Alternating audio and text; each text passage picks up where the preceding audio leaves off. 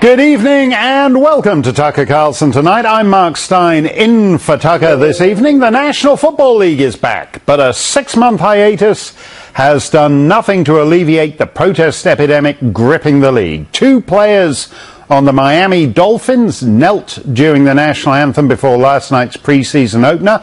Other players raised their fists during the anthem or simply walked around. The protests served to reignite the NFL's feud with the president. Today, President Trump tweeted, quote, "The NFL players are at it again, taking a knee when they should be standing proudly for the national anthem." Numerous players from different teams wanted to show their outrage at something that most of them are unable to define. They make a fortune doing what they love. Be happy. Be cool. A football game that fans are paying so much money to watch and enjoy is no place to protest. Most of that money goes to the players anyway. Find another way to protest. Stand proudly for your national anthem or be suspended without pay. The tweet was immediately labeled as racist by the president's foes. Commander-in-Chief is, in fact, the racial opportunist-in-chief in this country. He's using race to incite the base. Trump has embraced his racism himself. He continues to do this kind of IQ insult against African Americans. Donald Trump himself is a racist and a white supremacist. That's all there is to it. So he's a racist because people are expected to stand for the national anthem. Burgess Owens is a retired NFL player and author of the book, Why I Stand, and he joins us now. Burgess, how long is this going to go? We're in for another season of it. Are we in for 5, 10, 20 seasons? Is this a permanent breach with the national anthem as a communal ritual observed by all Americans? Well, I tell you, thank you, Mark, and look forward to chatting with you. There's no question, it's hard to believe we're into a 3rd season. And unfortunately, the way this works out, the players are the ones who take the brunt of this. Not only are they going to be impacted in their career, some of them will end their career, but they'll be impacted later on when they try to get a job and realize that they have demeaned their own brand. But we need to look at the source. The source is that when is the NFL management going to get their act together and stop playing these guys and stop playing our country. They have a choice of setting the rules that every other organization sets. Nobody shows up to work and protest because they would feel like protesting, not if they want to keep a job. And these young men, unfortunately, have not been taught in their home about respect. They think they can get away with it in the real world, and it's not going to happen. They're going to pay the price for it, and the owners, again, will move their business on and do things in a global fashion. How can you be because you've stood for the national anthem in public on sports in sports stadiums for years? How can players be so narcissistic that they think a national anthem is an opportunity for self-expression, regardless of whether they're pumping their fists or taking a knee or standing upside down and twiddling their toes? Why would you think that's something to do in a national anthem? Well, it's because I grew up in a different generation, like Jim Brown and Lynn Swann and Franco Harris.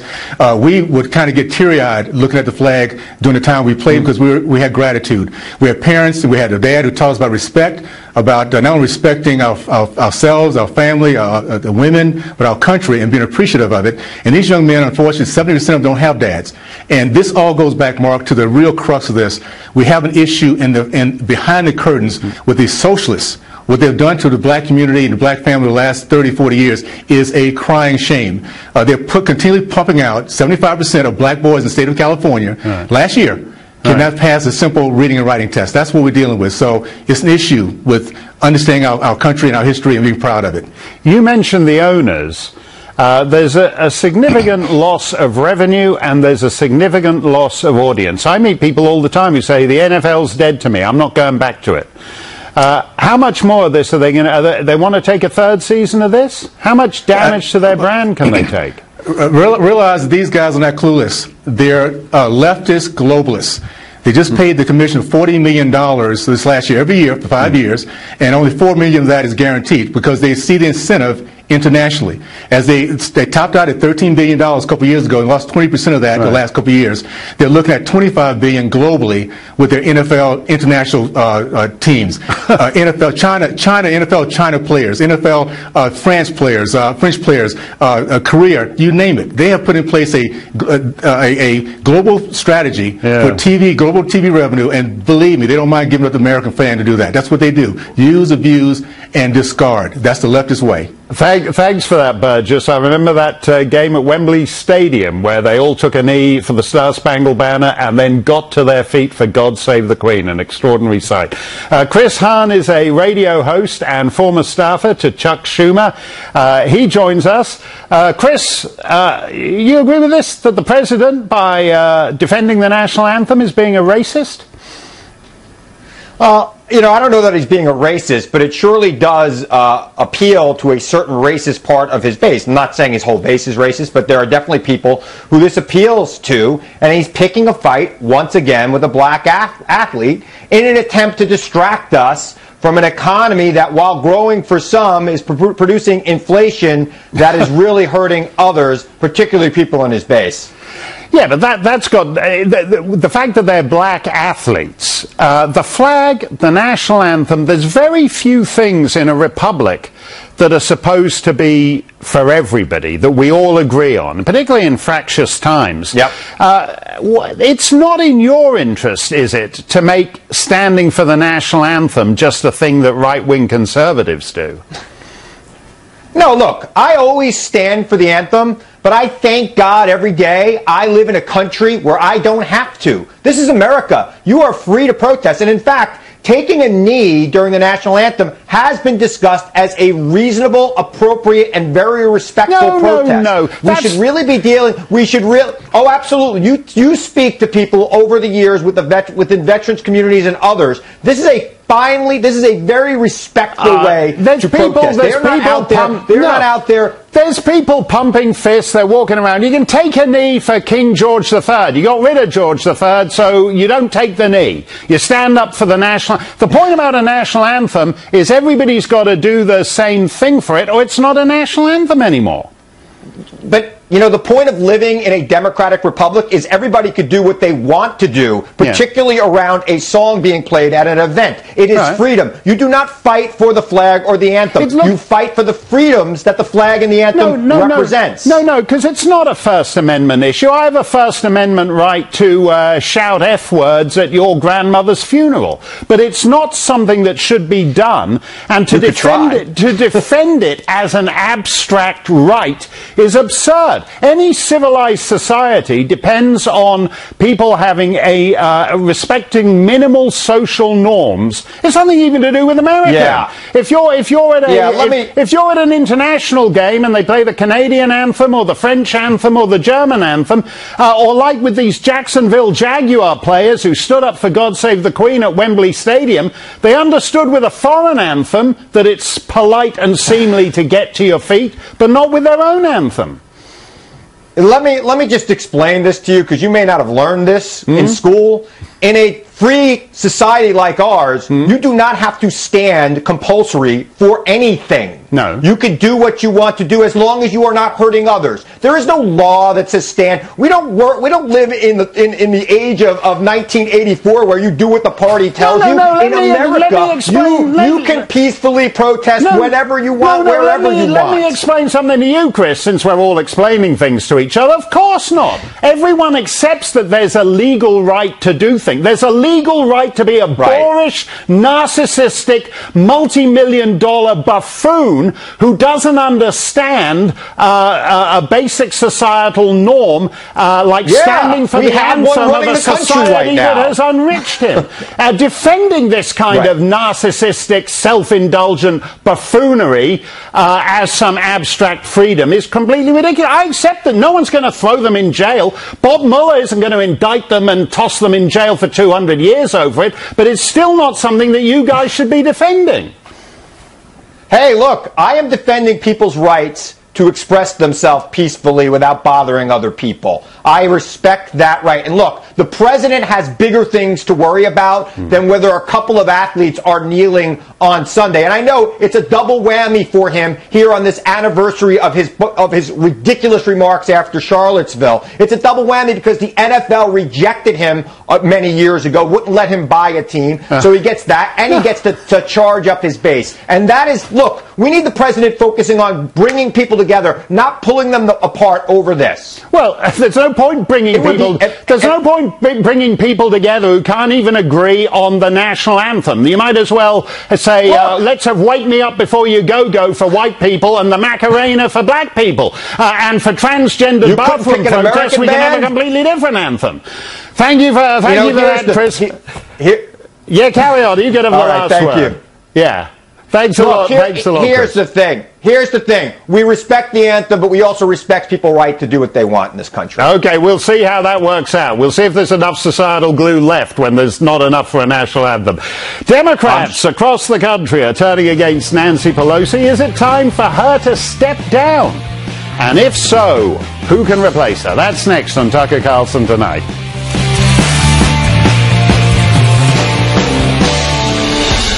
Nancy Pelosi has led Democrats in the House of Representatives for more than 15 years.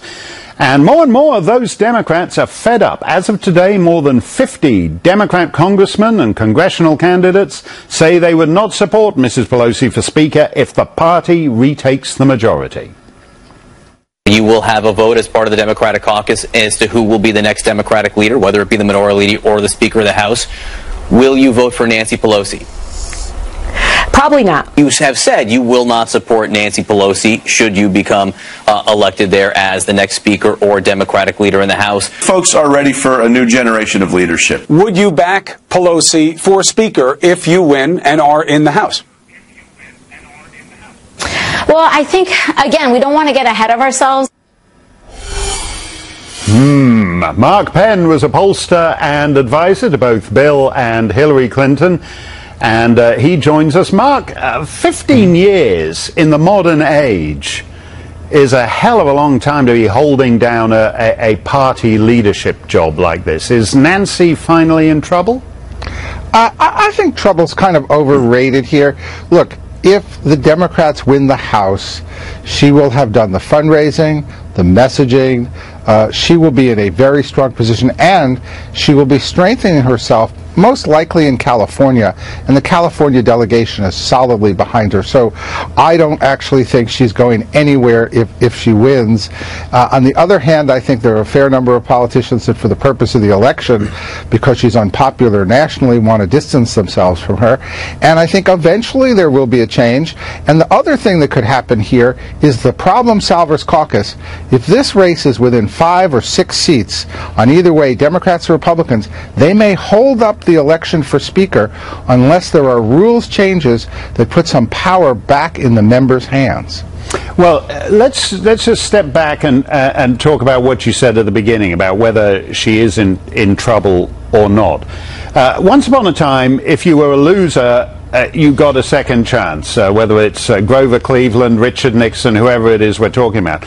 We live in much more brutal political times, and Nancy Pelosi hasn't actually won in the House for 10 years now, for 4 elections and possibly a 5th. How is it, what's the secret of her power there? How is it she's managed to hold her grip on this caucus? California, fundraising, personality and organization.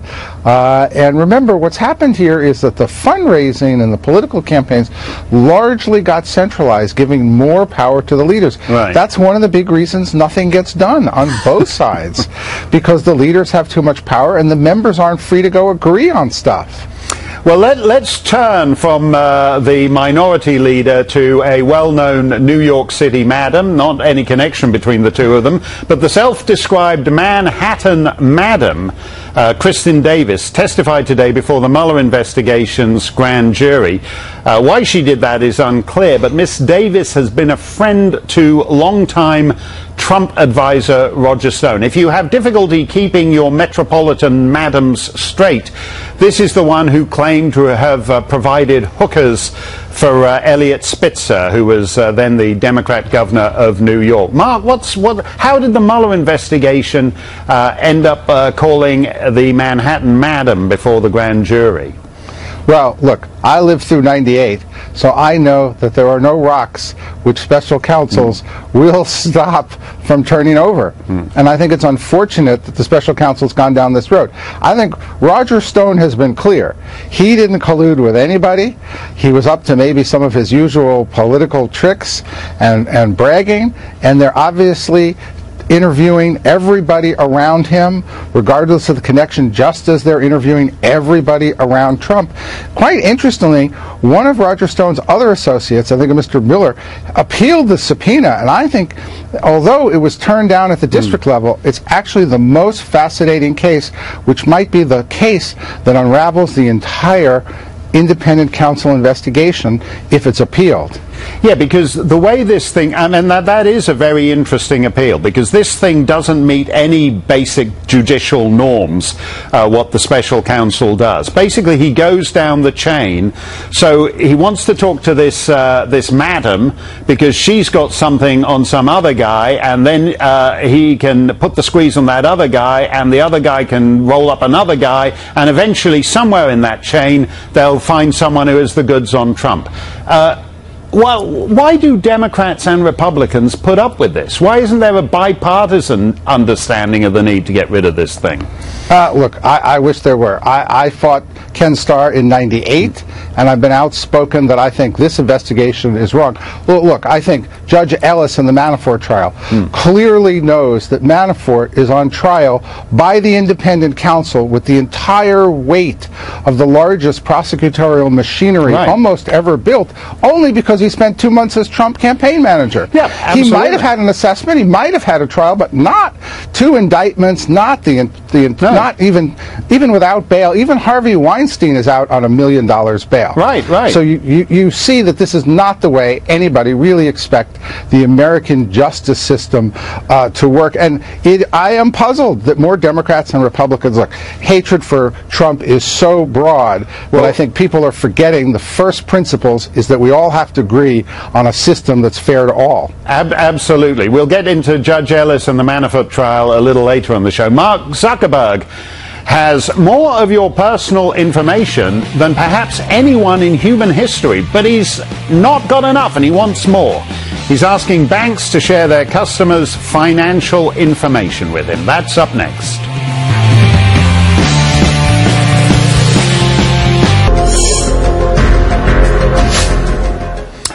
Every time you log into Facebook, you aren't consuming a product, you're becoming one. The company relies on your personal data to make money, and now it's trying to get even more of it. Recent reports say the company is contacting major U.S. banks, seeking detailed financial data about the bank's customers for the sake of crafting more services to entice Facebook users. Roger McNamee co-founded Elevation Partners and was a mentor to Mark Zuckerberg. Since then, he's become a critic of Facebook, and he joins us now. Roger, if any government entity was doing what Facebook does, liberals in particular would be outraged about it. You remember how after 9/11 they went bananas over the Patriot Act because they thought George W. Bush was tracking what library books people were taking out. That sounds quaint now. Facebook knows more about 2.5 billion people on the planet, knows more about more people than anybody has ever known about anyone. Where's it going to stop? Yeah, Mark, it's really, really infuriating because Facebook has within its core product as many active users as there are total members of Christianity. So we're talking about the largest entity in business that has ever existed. And their business is surveillance. They capture everything. And what's particularly galling about this issue with the banks is it's not like they're going to offer a new service. No. As a consumer at a bank, you have access to web services to allow you to get all the stuff you want. But Facebook wants to get that data because with that data, they're going to know a lot more about you, and they're going to be able to manipulate your attention to their economic benefit, and they're going to be able to use that data with third parties to get paid as well. And so my advice to everyone is if by some reason your bank chooses to go along with this, do not do this. This is just a really, really bad idea. And I wish Facebook would recognize that the game has changed and they need to behave differently. You say that, but as a practical matter, I mean, I suppose they're going after major banks.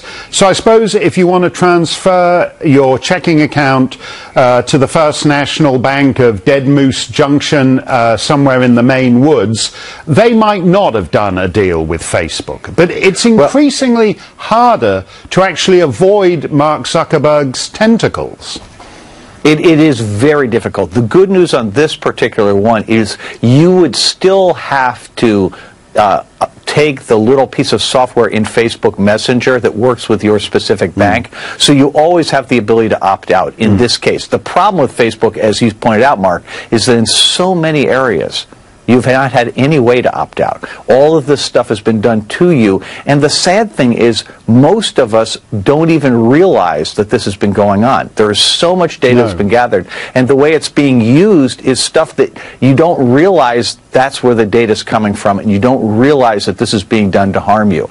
And my simple point to everybody is that the days of trusting tech companies to do the right thing are in the past now. And we all have to approach this stuff with skepticism. I'm not saying don't use new tech. I'm saying make sure you understand what the consequences are. When you see a product like Alexa or Google Home, which listens in your home all the time, there are a lot of reasons why that's just a terrible, terrible idea. And it's not, you know, it's convenient to have the thing bring up the songs you want to listen to, but it's not worth having it spy on you all the time. No, it's a high, thank you for that, Roger. It's an amazing thing that in order for the convenience of having them know that you like Justin Bieber but not Miley Cyrus, you're willing to be surveilled 24 hours a day. It's an extraordinary world we live in. It's basically a 24-hour ankle bracelet that 2.5 billion people are wearing around the planet. Thank you very much. Way to put your finger on it. Yeah. My pleasure, my friend. Thanks so much. Thanks a lot. Have a great weekend. And you.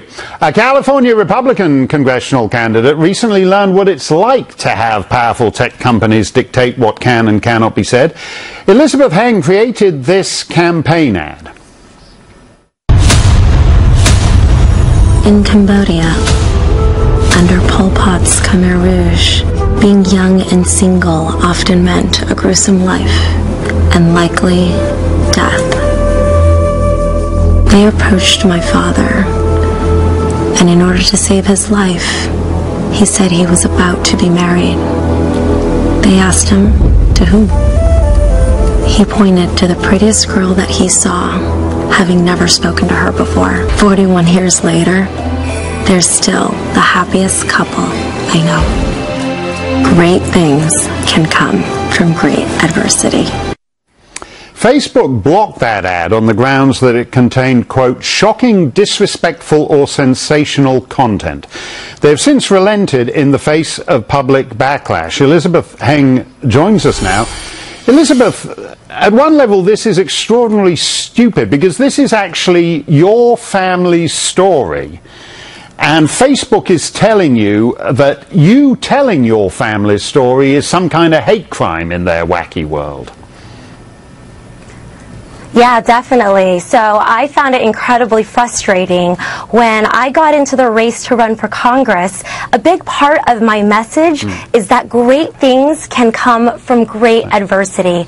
My parents survived the Khmer Rouge in Cambodia and genocide, came to the United States as refugees, and for some reason, Facebook didn't like that message and revoked my ability to promote this ad on their platform. Now, the Khmer Rouge, in their mercifully brief time in Cambodia, managed to kill well over 1 million people. I mean, they were butchers. Pol Pot and his allies were butchers on an incredible scale. Do you think it's just that some twit at Facebook, who's got no memory of anything before 2012, thinks that somehow your ad was promoting genocide? Are they really that stupid? No, you know, and we just constantly see how this is an attack from liberal tech companies that continue to go after conservative voices.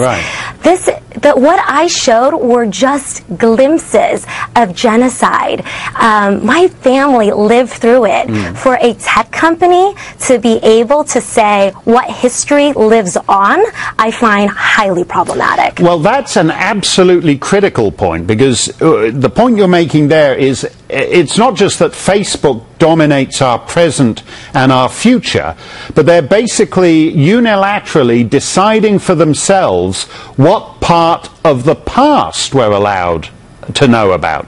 So, for example, what happened in Cambodia, some social justice pajama boy at Facebook decides that that simply can be erased, and 2.5 billion Facebook users aren't entitled to see it.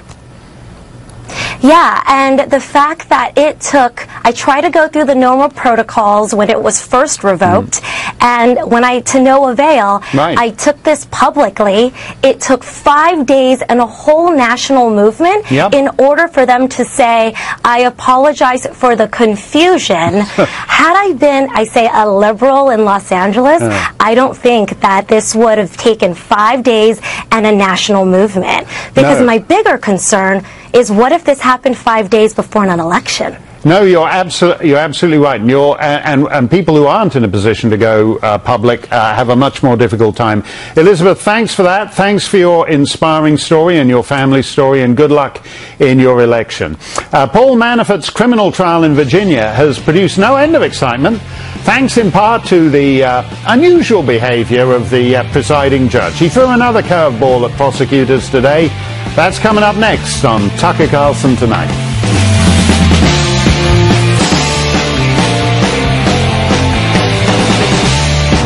Paul Manafort's trial in Virginia grows more gnarled and confusing by the day. The prosecution planned to wrap up its case today, but Judge T.S. Ellis III mysteriously halted testimony today for 5 hours without explanation.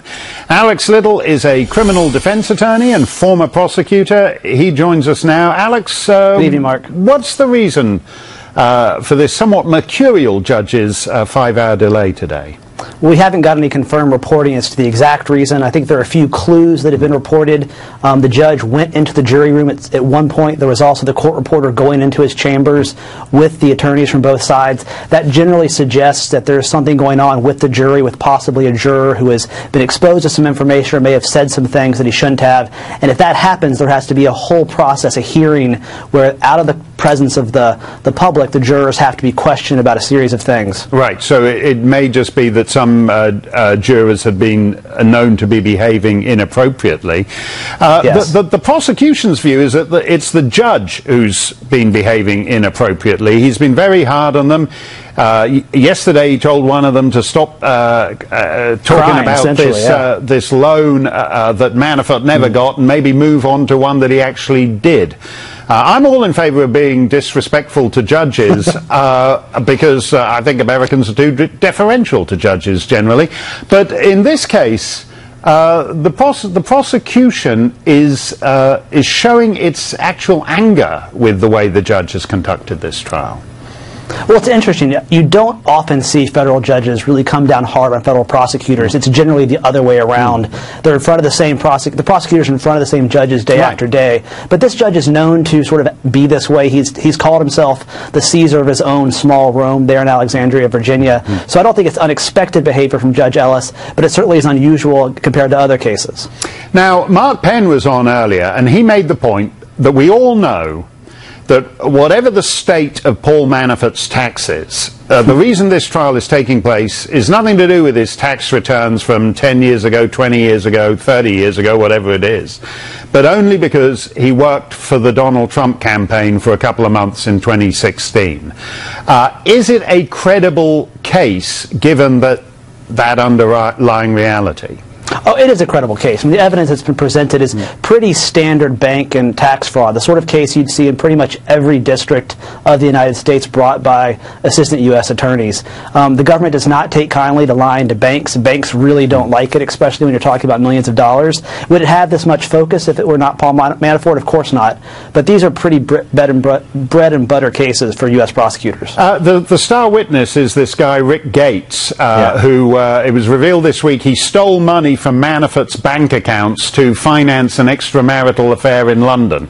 Does it actually come down to the government's Mueller's witness, his credibility versus Manafort's? It's certainly a key piece. Anytime you've got a cooperator who's providing sort of the inside account of criminal activity, the juror is going to be asked to determine whether that person is telling the truth. But the way prosecutors build these cases is they take that information and they corroborate it as much as they can with hard documents, emails, tax returns, financials, and they've done that here, and ultimately that's what the jury is going to have to rely upon if they convict Paul Manafort. Well, we'll see how it goes as the next week proceeds. Alex, thanks for joining us.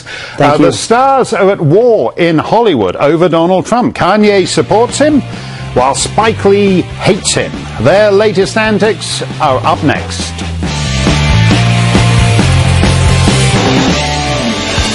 Hollywood stars are going to war with one another to defend or attack President Trump. On Jimmy Kimmel last night, the rapper Kanye West said he wouldn't be bullied by those shaming him for liking the president. Everyone around me tried to pick my candidate for me, and then told me every time I said I like Trump that I couldn't say it out loud or my career would be over. I'd get kicked out the black community because blacks we're supposed to have a monolithic thought. We can only be Democrats and all. You can't bully me. Liberals can't bully me. News can't bully me. The hip hop community, they can't bully me. Just a short while ago, the president tweeted, "Thank you to Kanye West and the fact that he is willing to tell the truth. One new and great fact, African American unemployment is the lowest ever recorded in the history of our country. So honored by this. Thank you, Kanye, for your support. It is making a big difference." But film director Spike Lee told Anderson Cooper that in his view, Donald Trump wasn't his president at all. The President of the United States had a chance, Anderson, to denounce hate groups. The whole world saw what happened, and he didn't do it. Because since this guy's got in the White House, it's not even a dog whistle, it's a bullhorn. Would you want to sit down with Donald Trump? No. And have a conversation? I'm calling back. I don't use his name either. It's Agent Orange. Do you consider him your president? No. Yeah, Carly Shimkus is a reporter with Fox News Headlines 24/7. Carly, Kanye West, the president's tweeting about him now. He is unusual in that he did this. He spoke up for Trump. He spoke up for the president, and he was clubbed and battered, but he stuck with it. So we can give him credit for sure for at least being brave. I do think that some conservatives have jumped on the Kanye West bandwagon a little bit too prematurely. He did make some very good points about freedom of thought when he declared his support for the president. We just heard him list some examples when he was talking to Jimmy Kimmel. But it's clear in that interview as well that he likes the shock value. He likes to be a contrarian, and he doesn't like when people tell him what to do. Jimmy Kimmel asked him a very simple question about what President Trump has done for the African American community, and Kanye West was completely unprepared to answer that. And he could have pulled from a number of things. Jobs, like the president tweeted about, trying to fix the gang violence in Chicago, the city that Kanye West is actually from. So it doesn't really feel like he's done a real deep dive into conservative values. But he did make some good points about at least not being bullied by people. Yeah, I don't think anyone seriously expects Kanye West to be a rock-ribbed conservative, to turn into William F. Buckley or anything. Isn't it just the case that you've got people who are the most successful guys on the planet? They're major celebrities. And we live in a bizarre world where you can be one of the most successful people ever at what you do, and you're terrified to mistweet because you'll be clubbed to a pulp and your career will be over. And isn't there something refreshing just about a guy who says, no, I'd like to be able to be free to say what I want? Yes, you know, I do think you're right. And what you said before kind of brings us to the Spike Lee point. What really struck me with what he had to say was that he wouldn't even sit down and talk to the president. I think he made some very good points in the interview with Anderson Cooper about what happened with the Charlottesville riots and whatnot. But those points go nowhere if you're not willing to meet with the person in charge. LeBron James said the exact same thing, that he wouldn't sit at the same table with the president. So I do think that some of these famous people in Hollywood who could potentially score a White House invitation hate the president so much that they almost become their own worst enemies, because they're not solving any problems here by just sort of screaming at other people that they hate the president and they don't like where this country's going. Well, they're not just screaming; they're actually smashing his star on the sidewalks of Hollywood, and they're actually turning to violence on that. And we're seeing some kind of pushback on the kind of vandalism of Trump memorabilia. Yeah, an interesting headline today. There was a conservative Trump-supporting street artist that happens to live in California, which is a headline right there, that there is somebody that fits all those descriptions, that has been putting fake Hollywood Walk of Fame Trump stars, because President Trump's Hollywood Walk of Fame star was recently smashed with a pickaxe. It was destroyed before. There's been other celebrities. George Lopez did something vile to it, or at least pretended to. So there is one guy that's sort of fighting back in a way. And, you know, it's just this laminated sheet. There's no real damage done there. And he's trying to make a political point. But it's a witty point. You used a word, contrarian. And once upon a time, edgy pop culture figures used to like to be contrarian. Now they're plonking, po-faced people who just want to be po-faced and serious about all this stuff. We got to go, Carly. Thanks for that. We'll see you so on the TV imminently tomorrow. You're on Fox and Friends? That's right, not tomorrow, Monday. Okay, Monday. Glenn Greenwald is a dog lover, and so's Tucker, and after the break they'll be back to discuss Glenn's special dog rescue operation, plus creepy porn lawyer news. That's next. The creepy porn lawyer doesn't seem to spend much time lawyering, preferring to prance around on TV. Now he'll be even more distracted. This week, creepy porn lawyer appeared at the Iowa State Fair. Creepy porn lawyers at state fairs, that's what's wrong with the world right there. And said he's strongly considering a presidential run. Running for president is a great way to guarantee TV coverage, and if creepy porn lawyer doesn't get his TV fix, he's liable to shrivel up and die. If he does run, don't pay too much attention. Exposure to CPL can be very harmful to your health. The Intercept co-founder, Glenn Greenwald, has distinguished himself as a man on the left who hasn't forsaken principles like due process, freedom of speech, and common sense in the name of opposing Donald Trump. But that's not all he does. He recently sat down with Tucker to discuss his dog rescue operation. First of all, God bless you for doing this. Tell us what it is, what you're doing, and how our viewers can help. Yeah, thanks, Tucker. So I've been rescuing dogs for a long time. My husband and I actually have 24 rescue dogs of our own at our house. And about 5 years ago or so, we've fostered hundreds of dogs over the years. We started working with the homeless population here in Brazil that lives on the streets with their pets, and discovered that the bond between homeless people and homeless dogs is even more kind of deep and profound because of their mutual deprivation than, say, the average suburban family with a dog.